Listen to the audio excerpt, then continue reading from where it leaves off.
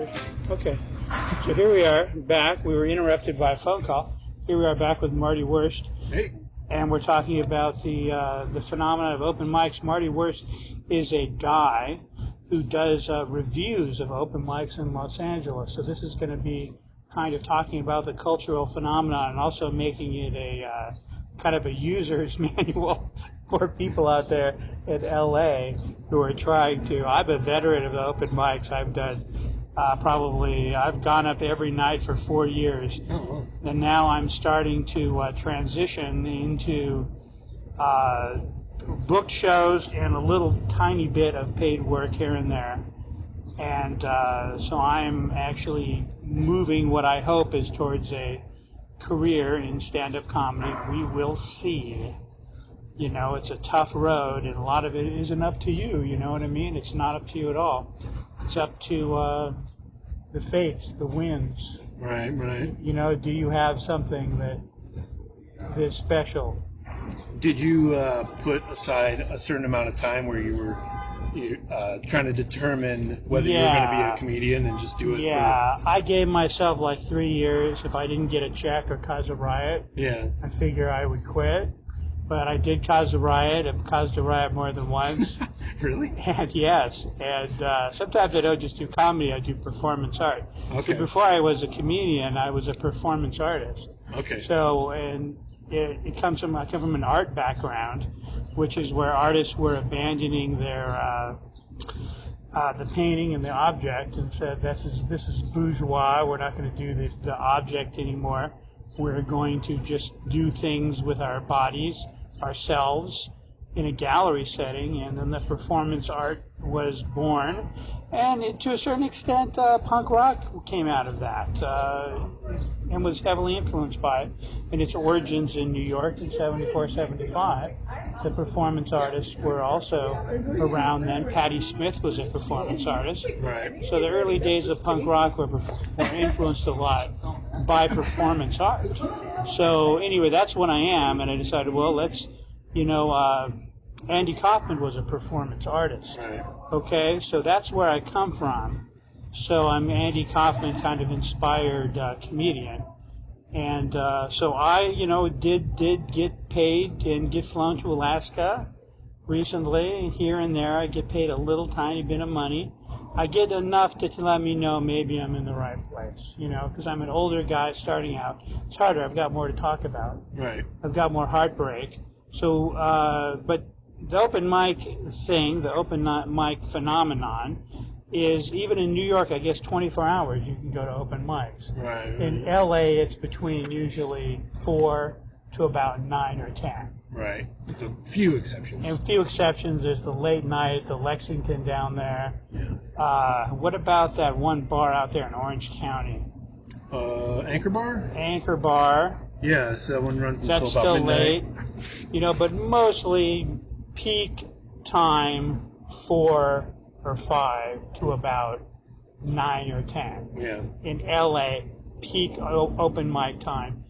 And when did you start doing reviews of open mics? I think like 2 years ago. I was just taking pictures of open mics before I even started reviewing them, and I thought, I might as well just use these and write my little Leonard Maltin style reviews, like really lazy and short. Right. With just the basic information, just the times, drink minimum, how much, the host's names, what kind of place, parking, and just general outline. Intense negativity and crazy people? Yeah. Well, I try not to talk about the people that are performing there, because that has nothing to do with the open mic. But every once in a while, I'll go somewhere where it just drives me insane, and I vent a little bit. But I try not to crap on the actual open mic, unless the host is going out of his way to be a jerk. Yeah, there's that's the way that it is. Some places are crazy. I know there's an open mic that I go to where there are a lot of crazy people, and there's a crazy person that yells through my entire set sometimes. Right. At one of my open mics that I still go to a lot, and there was once I was in an open mic early on, and there was this crazy homeless person that kept following me around, and he smelled really bad. Yeah. And then he actually went up on stage, and he was reading jokes off of these pieces of paper that were all worn out, and he could barely see his own jokes that he'd written on there, and they were all frayed and stuff like that. But it was actually really good. The guy was like a shower and a shave, away at a change of clothes, away from like getting maybe booked somewhere. But you need to do more than just, you have to memorize the jokes. You can't just read them off a piece of paper. But anyway, he was, he's a nut, but he could write some good jokes. Another place to go to check, in one of the places where, no matter where you are, if you're looking for open mic, is badslava.com. Right. BADSLAVA.com, just like it sounds, spelled just like it sounds, and that has open mic directory of all over the world and in LA. And the thing also that I do, that I look for, that I like, is I kind of avoid the comedian open mics and go where there's just general weirdos, poets, and musicians. General freaks that go up and scream and do weird things and talk or whatever.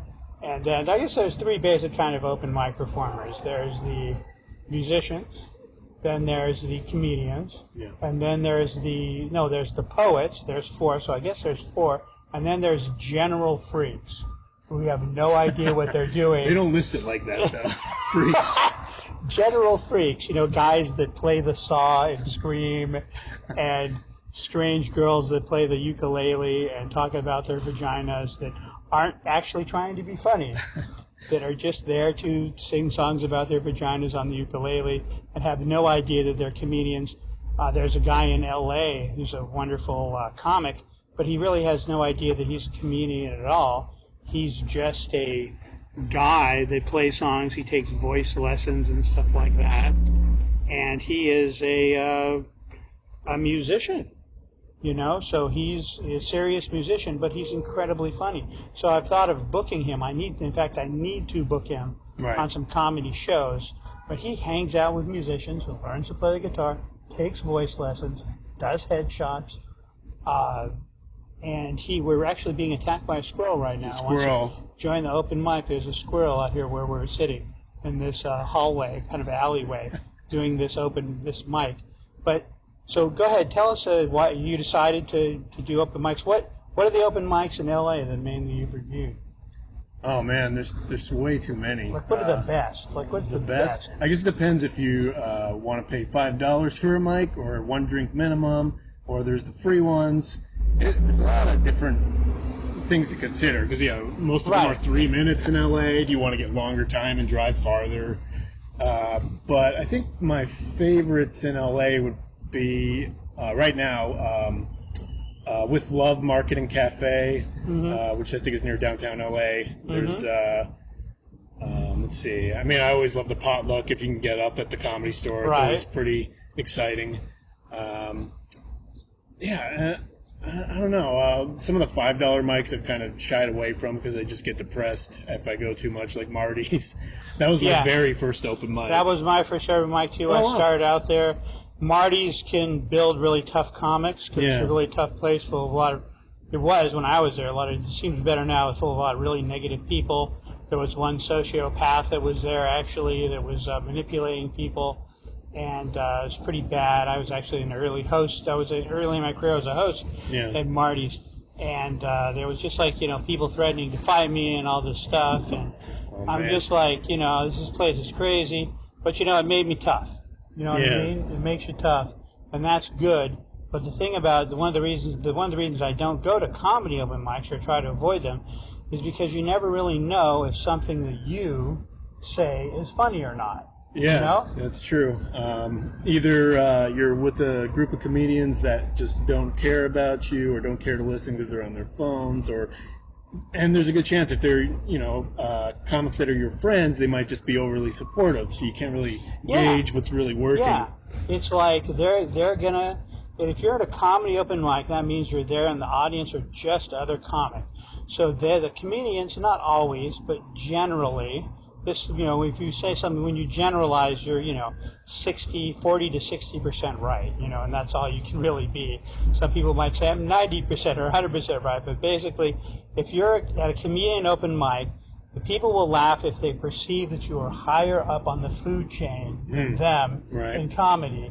or more popular socially than them in the comedy world, Right, okay? right. And then, the other day I had somebody describe me as a heavy hitter before I went up. And the other one was like, really, me? And then I'm like, okay, well, that's good. I'll take it. But, does that mean people are going to laugh at what I do? And so I do them infrequently so people aren't completely used to my material. So hopefully it's the first time anyone's heard it when they're there. And because the open mic crew, changes in L.A. It depends on where you're going. There's ones in Orange County, there's ones in the Valley, and there's ones in L.A., and there's ones in downtown L.A. But, and there are ones that are free. And a lot of those, if you find ones that are free, go there. Go to those. Yeah. But a lot of times that can also mean you wait a long time. Yeah, 2 hours, 2.5 hours. There's a place called the Greenway Theater. I don't know if is that still going on? I haven't heard that one. It's used to be, I don't know if it's still there, but it's a slam poetry mic. Okay. If you know what slam poetry is. Yeah. If you don't, look it up on YouTube. You'll either be disgusted or annoyed, or some people think it destroys poetry. But it is and was still a cultural phenomenon, like open mics, and it's poetry that's meant to be performed rather than read. Some people saw it as the death of poetry. Other people saw it as the birth of poetry. And it can be horrible, cringeworthy bad, and it can also be brilliant. True, yeah. But the Greenway Theater is a place over on Fairfax, and you used to have to wait in line like 3 hours to get there really early to get on the list, and you had to run in and get on the list. And there were just people that somehow always managed to get on the list before you, who didn't wait in line, and who had credit there or whatever, thought they ran the place or owned the place and were brilliant poets, but really they were just saying platitudes from greeting cards and were just hideous. Yeah. But anyway, there at poetry mics, you'll notice if you're a poetry mic, this is how they applaud. Everyone does this, like this. Yeah. They all do their fingers like this.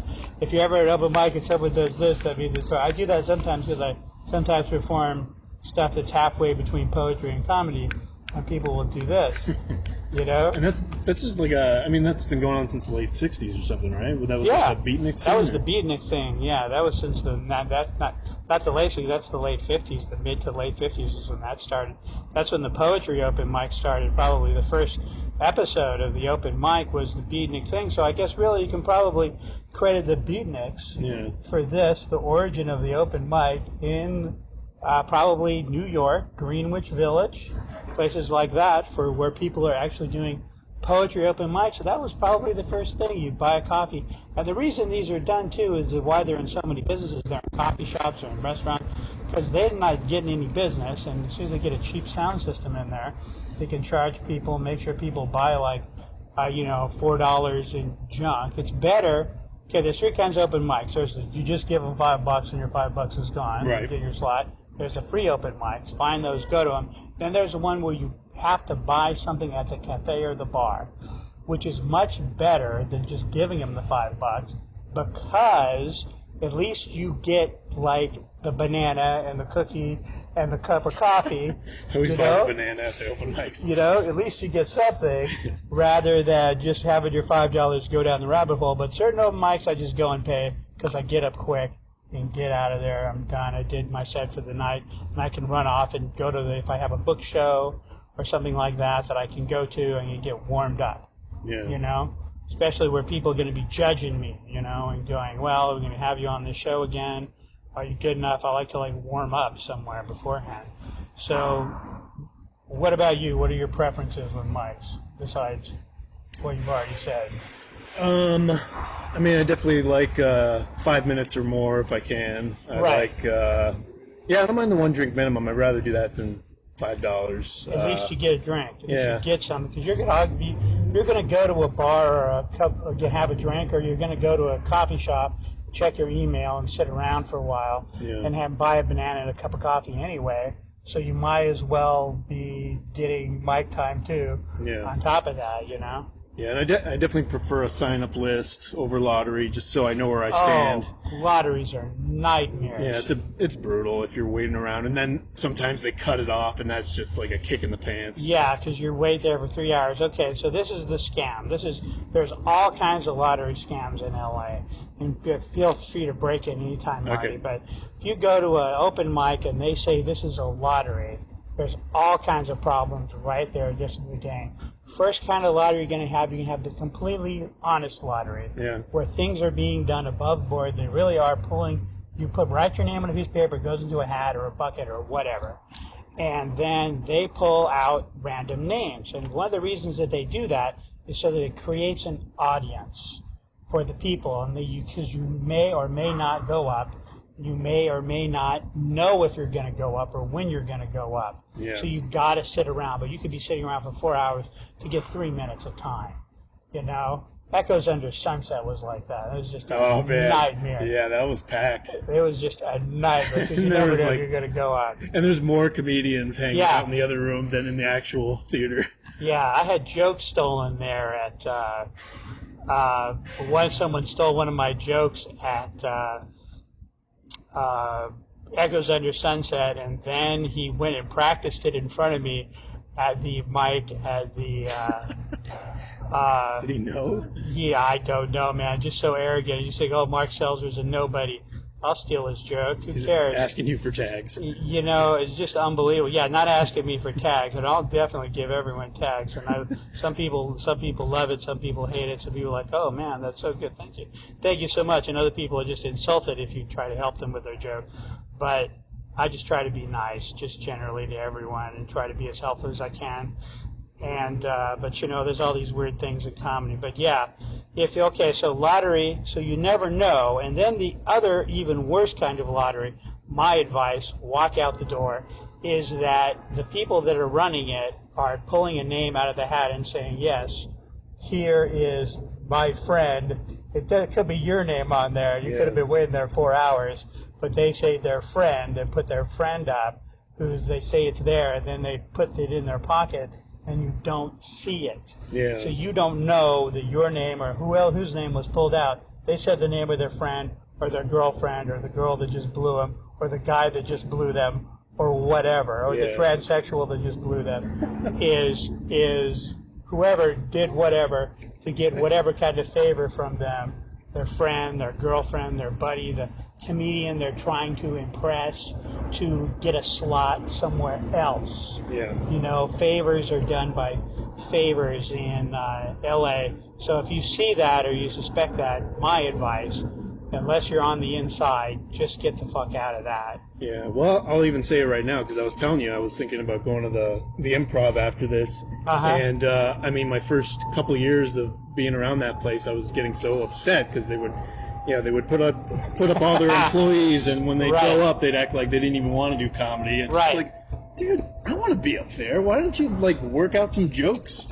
And they'd just be like, oh, I didn't have anything planned to do up here. Yeah, well, don't waste our time then. You know, write some jokes, people. You know, I hate those people who go up and go, yeah, I like to smoke pot. You're nice to smoke some pot. You know you're at an open mic. What are you guys drinking? You know, those kind of comics and those kind of people. I hate that junk. I mean, if they're good, they're good. You can make anything good if you know what you're doing. Yeah. But anyway, so the way to do a lotto, if it's done honestly, is that everyone puts their name in the bucket, and then you're going to pull the name out and you read it, and you put the name down in a public place next to the bucket on a table so everyone can come and see the name that you pulled out is the name that got called. There's like an overhead projection of all the names. So. That would be the only way to do it. That's if I was running a lotto. Yeah. If I was ever at the Improv or whatever, and they give me a slot, running a mic, that's how I would do it, because, that's just garbage. And then there's places where you pay. Yeah. Okay, and there's the worst, I'm sorry, is the Ha Ha Cafe. Yeah. Where it's $5 for 5 minutes, $10 for 10 minutes. Yeah, if you're Mr. Moneybags, you can get your 10 minutes. Yeah, and then beyond that, there's open mics. Listen, a lot of the shows that you see in L.A., let me say to the consumer right now, and also to the comedians, many of the shows in L.A., whether it's at the Comedy Store or anywhere else, are open mics where people have paid to gone up, and they're called bringer shows. Right. Those are basically open mics where people have paid to, they're basically paying, they're tricking their friends into paying for them to get on stage. Okay, they're basically paying $40 a minute because you're going to have to bring 8 people, and you're going to have to, each one of those people is going to spend $40-50. So you're basically paying $40 or $50 a minute. Yeah, and then depending how many people you bring, or I guess depending on the booker, if they're total Nazis too, they'll start docking you time. They'll take out minutes from your set or threaten to not put you up at all. I know people who've gone to open mics and brought 3 people, and they said that wasn't enough, you can't go up. Right. And then there are people who waited around for them to go up. I know people that have paid $80 to booker, and then they won't go up.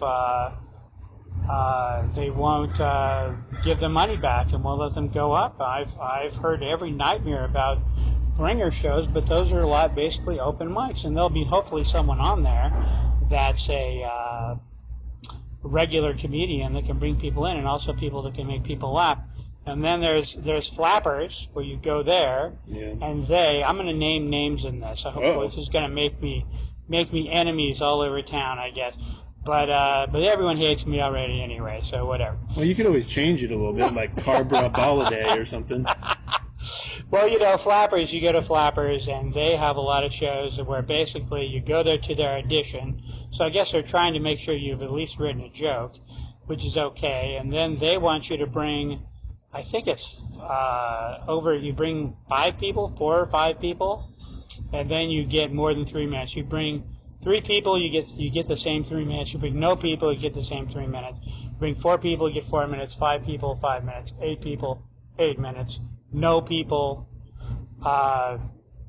3 minutes. And if you bring 20 people, you still get 8 minutes. And then there are people that just buy tickets to shows or have a lot of money. I know this one dirtbag who buys tickets from bringer shows, pays or just asks them what's the upfront price. Just gives them, $80 or $100 or $150 or whatever, or buys tickets from them. Buy 10 tickets. That's another kind of bringer show. Buy these 10 tickets for $10 each, and they do that. And then it's just really difficult. I have some open mics where I have some privileges where I can go and get in up early. One place I do go is the Pig and Whistle. It's $5. Yeah. It's musicians. I go on musician night where there's mostly musicians. And those people, and the thing is, it's right by my house. I live right here in Hollywood. I walk down there, I get up. I could go somewhere else where it's $3 or $4 or free, but how much time and money am I going to spend in gas, bus, or Uber to get there? Parking tickets to get there.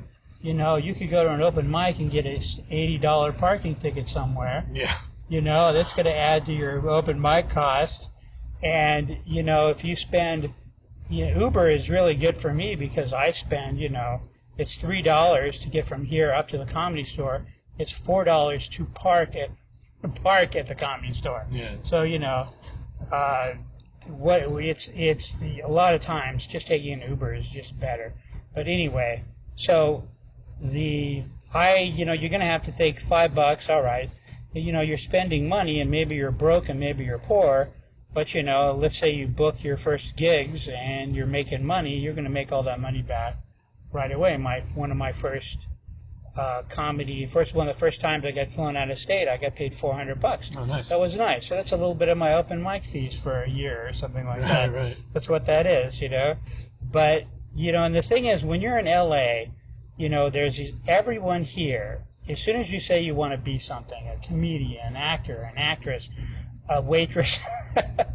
What's that old joke? They say we don't call them actresses. We don't call them actresses. Now want to be called actors instead. And then, but in L.A. we just call them waitresses. No. It's an old joke. It's not my joke. It's somebody's joke. But anyway, no matter what you want to be, there's an industry here in L.A., especially in L.A., to make money off of you. And the open mic is like the beginner's first free dose of heroin for you, but you need to get over being nervous. you know, having a weird guy scream at you in the audience, having a crazy person yell at you while you're doing your set. You need to get over all that in order to be a performer anyway. So, you know, you're just going to have to go. And I had friends, and your first year of open mic is going to be a lonely place. For some people, it depends on your, you know, who you are, what you are. If you're a very social, beautiful person, then maybe not so much. But it's going to depend on your social acumen. But, you know, it can be. The first year in comedy can be really lonely doing those mics. Oh, brutal, yeah. Brutal, hard. If you can make it through 4 years, I don't know how many people I can count in people on my one hand that are still here, you know. Yeah. Unfortunately, some of the craziest, most destructive people have stuck around. And in fact, I have one stalker that's stuck around. A guy who's been stalking me for years. And what did you do? I didn't do anything to him. I had young, pretty girlfriends, and he could not stand that I had young, pretty girlfriends. Oh, really? He would just freak out over it. And he still comes to open mics now every time he's able to get like a pretty girl to accompany him to an open mic or to a show, and he thinks I'll be there. He'll go there, try to show him, look, you know, I'm with a girl. You know, it's just like, man, I won't even take my girlfriends around comedians anymore. Were you bringing them up on stage with you? No. I would just have them there, and he was just so angry that I had young, pretty girlfriends. Listen, I'm no great lover or anything, but occasionally I will have a nice girl that's a little bit young for me around, and I love them with all of my heart. And people say, "Wait, how do you go out with girls that are that age?" And just love them with all your heart, man, and just soon get rid of them, and understand that pretty soon your old guy novelty is going to wear off. Going out with this older guy, your novelty is going to wear off, and they're going to leave you, and maybe take your heart with them when they go. But he was so angry at that, he still stalks me, and he's pretty much done because and the thing is, I can't beat him up. Yeah. Because then what happens then? Then someone's going to hire me somewhere and say, oh, Mark just knocked this guy's teeth out. You know, I heard Mark knock somebody's teeth out. Don't be, you know, before I was doing comedy, I was doing jiu-jitsu and kickboxing. Okay? So I could take care of myself, but, you know, I can't ever hit anyone. Well, you can invite him on stage, then hit him and call it performance art. Performance art, right. You know, I don't want that to have a reputation of hitting somebody or losing my temper or anything like that. So it's like I can't do that, you know. And I said, oh, wait outside in the parking lot, but no. You know, it's like I don't want to hurt anybody, but I used to be that guy. I used to get in fights with people, but I don't anymore. But anyway, so most people drop out. How long have you been going to open mic? Just 4 years. 4 years. Okay, yeah. So you're a veteran. So you're starting to get on book shows and stuff like that now? Yeah. I think like a year or two ago, I was maybe getting 2 to 4 shows a month, and now I'm kind of creeping up a little bit. And you know, they're mostly like just shows that my friends run, and that's how it works at first. Right. But you just start out, and you got to go up, and their friends run them, and you maybe get a little bit of a reputation as being funny, and people will put you up. Yeah. One of the best things to do is to start your own show somewhere. Yeah, that's great too. I did that early on, and that kind of helped me. I've done that too, and I've done. And some people, you know, also the thing is, a lot of people, when you put them on your show, they'll put you on theirs. Right. But a lot of people won't. Yeah. But, you know, the more professional they are, they usually do. But there are always exceptions, you know? Yeah, that's tough, man. I don't know how I feel about that. Like, especially, I guess, I mean, I don't want to, like, go in and, like, put someone on my show and then feel like they owe me something. Like, like I genuinely would want to book someone that I like their comedy. You like their comedy. But I guess that is really tough when you have like close friends you're hanging out with all the time, and then maybe necessarily don't like their comedy. That's hard. For some people, listen, they just understand. He put me on my show. If people put me on their show, I'm always look out for them, trying to get them up somewhere. Yeah. You know, if they're doing stuff, especially if they kick me paid work, I'm on it for them, and I'm trying to get them up in every place I can. And that's how I am, and that's how I try to be, and I've eventually, if you got me up somewhere, eventually I am trying to get you up. It may take me a year, but I'm going to get you up somewhere. I put you up on my show. I'll get another show that I'm going to do eventually.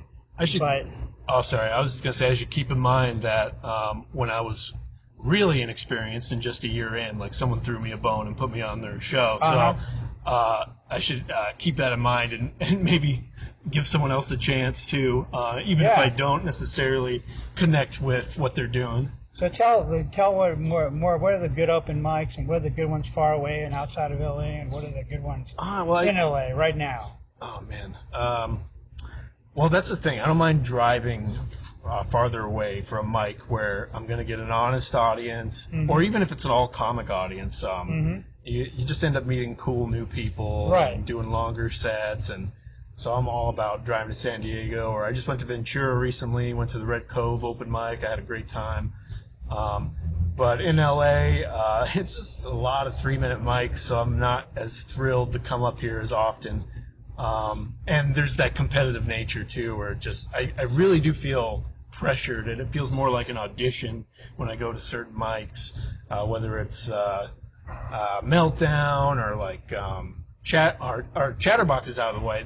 That's what I was going to bring up too. That's the one lottery that I don't mind. Is Meltdown Yeah, Meltdown and Chatterbox do the same thing, where they announce all the names up front. It's a lotto, but they announce who's going to go up and who isn't. So if you didn't get picked, you can leave. Yeah. Also, there's a little bit of believe it or not, there's such things as prestigious open mics and open mics that are the bottom of the barrel. Right. And so the one at Nerd Melt is actually considered kind of good. Yeah. If you go up there. It's at least a little bit of, and you can see fairly good comics that go there. Yeah, it's gone a little downhill in the last year. Like not as many people stick around anymore. So it really empties out once the comedians are not called. Once you announce who's there, let's get out of here. And it depends on what mic is nearby after that, what's really available on that day. On Mondays, I used to do. I used to do like 3. I used to do like rock paper, or I do rock paper. I'd go across the street, try to get up in Nerd Melt. Yeah. Then I'd go down to El Cid, which I understand is gone. Oh, is it? Yeah. I gotta update that. I think that one's gone. You might want to check it. Yeah, but that guy hated me though. He would put me up really late. But I could do those 3, and then I could do that, and then sometimes I'd be on the Crispy Comedy Show at 11 o'clock, so maybe I could do 4 mics and a show that day. Yeah. So I try to do that. But Chris is great. Chris is wonderful. You get exhausted on that, and then there's so many mics. What was that one in the Valley that was actually in a documentary? What was that one? Man, I can't even remember what it was called. But now you see in the Louis C.K. show where he talks about an open mic, and then you never saw that episode, and then I don't think so. Yeah, and then there's I think there's in this new show I'm Dying Up Here, which I haven't seen yet, about the Comedy Store. Holmes. Oh no, I'm sorry, not Pete Holmes. Supposedly there's an open mic in that as well, and there's always been a kind of an open mic situation at the Comedy Store. But I don't even really bother to go up there at the Comedy Store. Yeah. It's just like, or even try to go there. Maybe I should, and I need to start heading more towards the clubs. But I just love, my thing now is just getting outside of LA and all these places, Victorville and Riverside and all of these places outside of LA, these little towns, because you get a real audience, so refreshing. My favorite audience was in Alaska.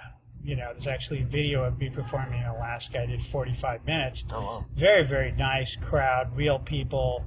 And but a lot of, also you're talking about, looking at comics, whether you like them or not, put them on the show. Yeah. There comes a point where, as a booker on a show, you don't even listen to the comedian all that much. You're like seeing, does the audience like them? Is the audience allowed to? No. You know what I mean? Yeah, that's a huge thing. I mean, if I don't like them but the audience is loving it, then what the hell am I? Yeah. what's your beef? Let them put up in. Basically, at my shows, I would put people up just because I liked they had a weird name or there was something quirky about them or strange. And I thought, and I also try to put on like weird performance artists also, and poets at my shows. There's a guy named Arlen Lawson who's this brilliant poet who I put up at my show. And it's a little rough for him. He doesn't understand waiting around all this time and stuff like that. But he's a great poet. He's an incredibly talented guy. And, putting people up, I just try to give people a shot. Give them a chance, to go up there and do well. And a lot of times people really, really do really well. And some people just have a funny personality, irregardless. They may be slightly crazy in a good way. They all kind of have to be crazy to be a comic anyway. Yeah. You have to kind of, and you have to also have a little bit crazy and overestimating yourself, believing there's something about you that people really need to see and hear. Right. Something special about you. You have to have that belief inside somewhere on some level. Some of us may have been taught, by our parents. A lot of comedians come from very dysfunctional alcoholic families. I joke about going to comedian open mics, and I'm around, completely untreated adult children of alcoholics. It just seems like it's all, that's true of me, but I've noticed it very, very true of people and family. People come from very dysfunctional families in comedy. And there is never, ever going to be an end to my material that I will get from talking about dysfunctional families. So anyway, continue with the reviews. Oh. Just for now, general review, like name some that are good. Name some that. Oh man, this will expire. I should just start looking through my actual list. So actual notes. Yeah, it's because it's hard to just think of them off the bat. Again, my advice is to go find the mics where there's just poets and artists and musicians, because they don't want to laugh. Yeah. And if you can make them laugh, it's good, but you'll get a much more of an honest, thing from a group of strangers. Yeah. Well, I just had like an incident last night at it was a mixed mic, and I feel like it's kind of 50-50. Like sometimes the comedians and musicians don't connect. Right. And a lot of hotshot comedians come in and say something offensive in a family restaurant and leaves a bad taste in their mouth, and they end up banning the comedians. And so I get that angle. And then at the same time, there's also there's other instances where comedians are performing and the person running the show is very disrespectful and talking down to them, like, all right, it's time for the comedians, but we'll get back to the music, and just like very passive aggressive. And we had there's a woman last night that was like telling us how to do our jokes.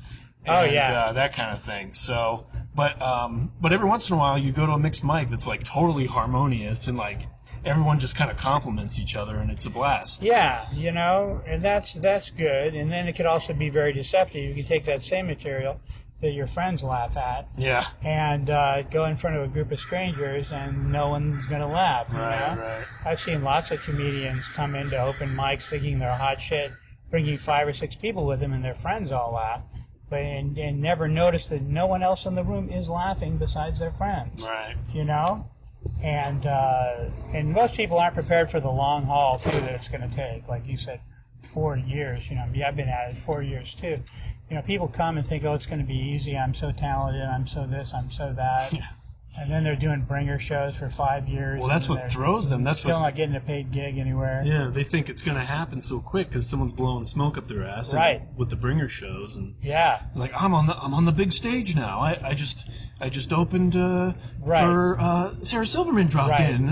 I was on the same show and all this stuff. Yeah, get it straight. A bringer show is an open mic. Yeah. That's all it is.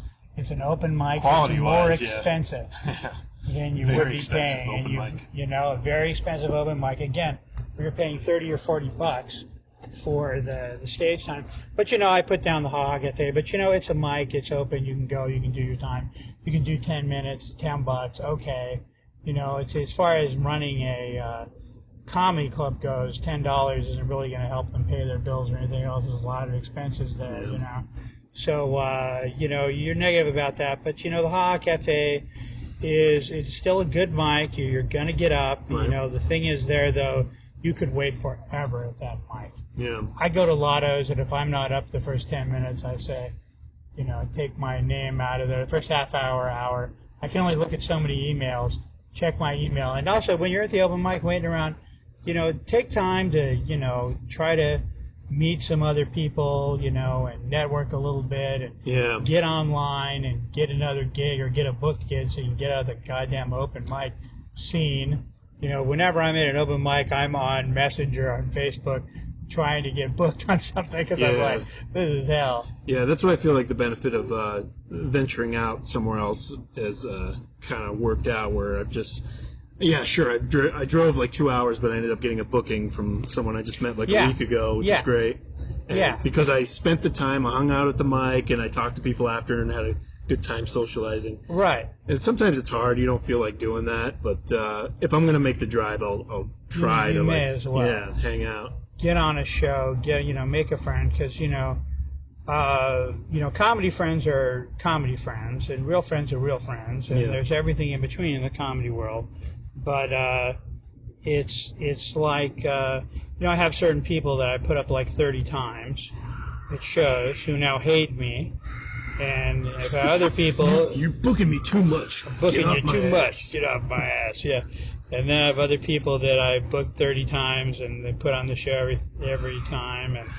And they don't help me get up anywhere. Yeah. And but maybe they don't know how. Maybe they can't. Maybe they haven't the foggiest idea even how to do that. It took me a long time to learn how to get other people up and get myself up.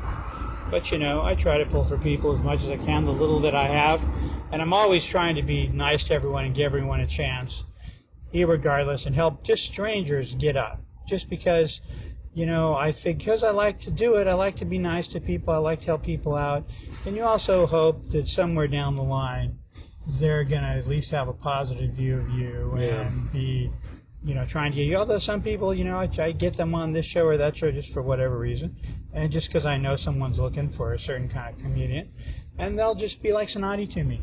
It's like, what are you doing putting me up, just to don't even say thank you, and I just let it go, I'm like, all right. Some people think, oh, I'm a big star now. Everyone wants me, I guess that's what they think. I don't know. Who knows? Some people are very unappreciative, but, it's not really why I do it. I do it because I'm nice and I like to help people. And I remember what it was like when I was at open mics going around with a great guy named Gary Sugarman. He used to drive me around everywhere in his car. I was a big fan. He was one of the best comics in L.A. Yeah. And he was so unusual and offensive sometimes people wouldn't put him up.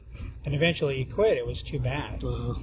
But he used to drive me for a year, and he was like, even when I didn't want to go, he was there. Let's go every night. But so many people drop out, and so many people drop out of comedy. Right here in Hollywood where I live, and out of acting, right here in Hollywood where I live, there's always a bunch of junk on the sidewalk. And if somebody's just giving up, going back to Ohio, and just give it up the goat. So what's your advice about like open mic? Like if you were telling people to start at open mics, what would you tell them that we haven't already said? I guess I would think if they're just trying to do it as like a bucket list thing, just because they just want to challenge themselves and see if they could do it, then it might be fun to make a production out of it and do your Laugh Factory or your, if you want to bring a show that way, a one and done kind of thing. Right. And make it a big deal, all your family comes out. And obviously I don't want to recommend a bringer show, but I feel like that's the only thing. If it was just like your one shot, then you might as well maybe go big. But if you're thinking about doing it for the long haul and you're really scared about doing it, you can find a low pressure open mic. Like that's why I went with Marty's, because I knew it was just going to be like a whorehouse and just like it's going to be ugly. It's going to be ugly. There's going to be an orgasm and get the hell out of there. And there was like maybe 2 people listening, and it was totally fine. I'm glad I did it. There's like I think Sal's comedy. It feels kind of similar. It's pretty grim in there, but it's a good place to just get it done. It's a stage. Yeah. I don't know, because I feel like I started on a lot of like really tough mics too. Like I was going to the Palace, the Chinese restaurant with a bunch of comics that did not want to laugh. Right. That was tough. But you want to do all kinds of mics, I think, starting out, and not get too comfortable anywhere. Right. Got to keep challenging yourself. Right. And it's always good because, you know, some social pressure or something like that at some mic, or somebody will be there that you hate or hates you or makes you uncomfortable, or an ex-girlfriend or whatever will be there, and or some girl you tried to date and, you know, rejected you or whatever is going to be there, and you need to perform. And, you know, those same pressures are going to be there if you're working in a comedy club. Yeah. You know, unfortunately, your ex-girlfriend's going to be on before you, you know, and or whatever, and she broke your heart, or you broke her heart, or whatever. I've seen actually at comedy shows where comedians who've slept with each other, have cussed at each other, you know, before they go up on one's hosting and the other is an ex of theirs, and they'll exchange words on the stage, and it's you know, it's rough stuff. So any kind of a mic you can get into, and any kind of uncomfortable situation you can get into, good for you. You're gonna need it. Yeah. You know, when you get out there, you know, someone like what's his face tells this story. Mark Maron tells a story about getting flown to Australia early on in his career, and the people spent all this money to fly him out in a hotel room and everything else, and he just bombed for like an hour and a half. He couldn't get the audience to laugh. And when he came back, he's like, you know, he was going to quit comedy, right? And, you know, some people just flew me to Alaska, and they spent money to get me up there, and meals and transportation and a hotel room for me. What if I would have bombed? Yeah. You know, you got to handle that kind of pressure, any kind of pressure, and waiting around, being tired, being lonely, being sad, being physically ill, you know, just going there and doing the show, because you don't want a reputation of somebody that doesn't show up to gigs.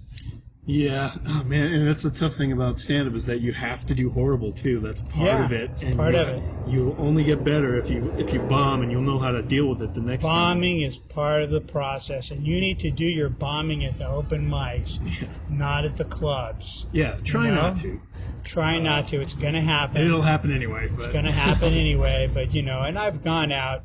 See, the thing is now, you know, I'll go out, I'll be in Riverside doing a gig, and I'm not getting paid anything. I'm getting paid $40 and some stale French fries and some chicken wings or whatever, and or getting paid nothing, you know, or $10 in gas money, you know, and that's all I'm getting paid. Or maybe a stale Diet Coke, you know, is all I'm getting paid. But it varies from time to time. And, you know, I've gone out and you start to bomb.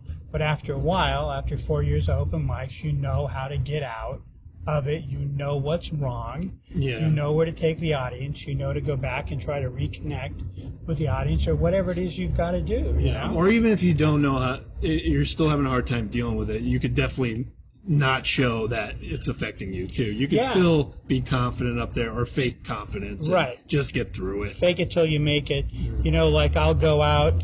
So like in L.A. is a Democrat town. So like I tell a bunch of Trump jokes and a bunch of Hillary jokes. Oh boy. So in L.A., you got to do the Trump jokes first. Right. And endear yourself to the Democrats and the Hillary fans. And then it kind of gives you permission to tell the Hillary jokes, okay? Yeah, you bring both. Some people won't. But then when I get outside of L.A., we go to Riverside or Alaska, you're in Trump country. Right. So you start with the Hillary jokes first. Then that gives you permission to tell the Trump jokes after. So it switches. You got to know your audience, because you can get into trouble going out and just starting out with the Trump jokes. You're going to be in L.A. telling all these Trump jokes. All the Democrats are going to laugh and love it. Then you go out into Riverside, you get all these Trump voters, and they're going to be mad at you for the same jokes. So, you know, you got to know your audience, and there's a million other things too. You got to know when to be dirty, know when not to be dirty, know when you're being too dirty. If you see they're laughing at your dirty jokes, maybe move in that direction in your set, you know. But anyway, thanks a lot for coming out, Marty. No problem. This has been Pod Potatoes with Mark Selzer. It's up on Stitcher. It's up on all over. It's up on iTunes now. It's up everywhere, and if you just go to my Facebook page, you have a website where you do your open mics reviews? It's martywurst.com, martywurst.com. And I have Open Mic Comedy Los Angeles is my place, and I continue to encourage you to put your reviews up there.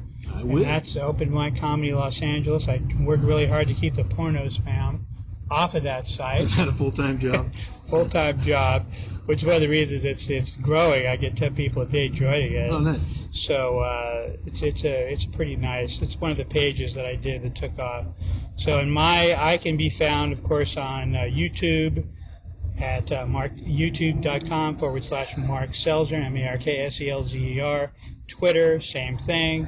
Facebook, just put my name in, Mark Selzer. Usually, I still have room on my regular, everyday Facebook for you to talk to me. I have 500 more slots left, and those are going fast. So, oh wow.